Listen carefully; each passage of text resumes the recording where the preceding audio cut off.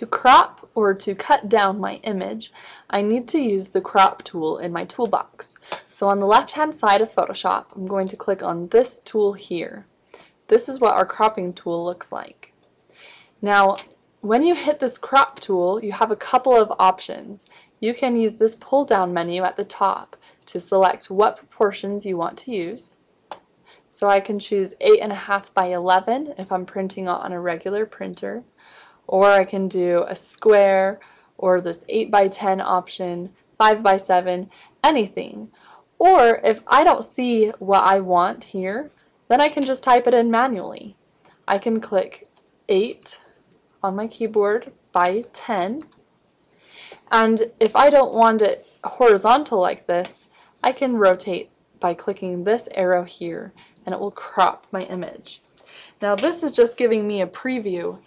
All this dark edge here is just showing me what it's going to cut off. So if I want to move it side to side, I can do that by just clicking and dragging side to side. And I can also make my selection a little bit smaller if I'd like. So if I want to crop it down and cut off some of this up here, I can. I can just resize it and reposition where I want my image. So if I just want the biker and I want to put him on my rule of thirds line here, then I can just crop it down the way I want and then hit enter or click this check mark up at the top.